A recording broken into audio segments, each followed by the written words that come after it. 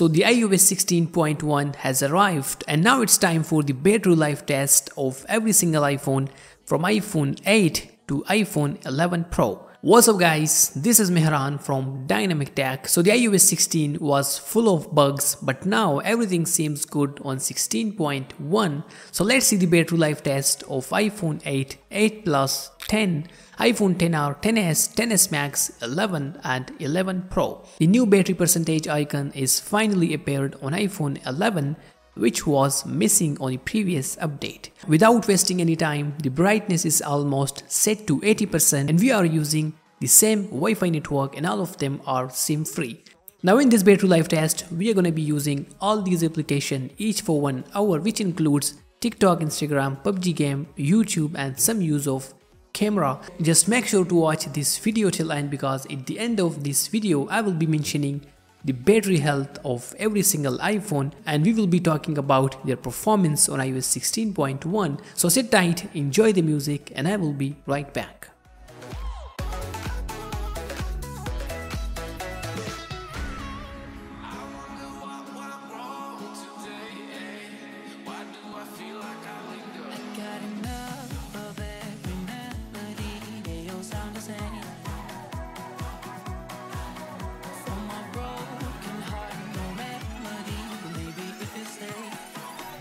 Can get away with it. No, 'cause I'm feeling so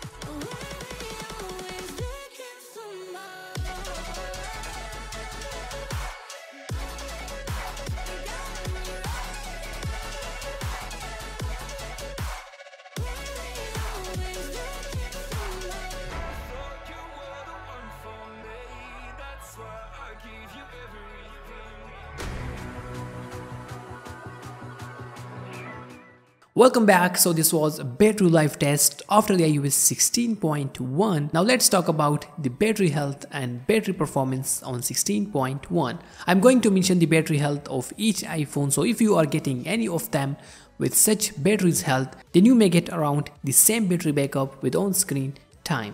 The iPhone 8 with 100% health, which I have replaced, gone right after 3 hours and 40 minutes, which isn't good because 3 hours is not gonna work for anyone. The iPhone 8 Plus with 83% battery health died at 3 hours and 37 minutes, same as iPhone 8, which I will not recommend in 2022 because if you buy the iPhone 8 Plus, you may have to charge it twice or thrice a day. The iPhone 10 with 87% health did give up too early at 3 hours and 45 minutes, which is really bad. The iPhone XR with 85% health died at 4 hours, which isn't that bad, but I can't appreciate it because 4 hours is not that good for iPhone XR. Then comes the iPhone XS with 89% health, which performed really well because 5 hours backup is really good for the iPhone XS. The XS Max gone at 5 hours and 30 minutes with 84% health, and this is the reason why I recommend it to gamers because 5+ hours backup for XS Max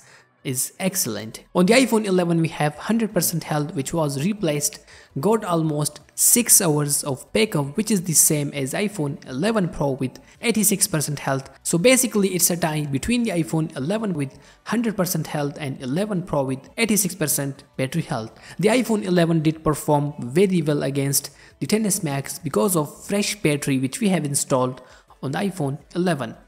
Now that's it. If you are going to buy any of them with such battery's health, then keep in mind you will get around the same battery backup on heavy usage, while you can get extra 2 hours backup on normal usage with on-screen time. Let me know your opinions in the comment section right below. Make sure to hit that like button and do subscribe. Thanks for watching, and I'll see you in the next one.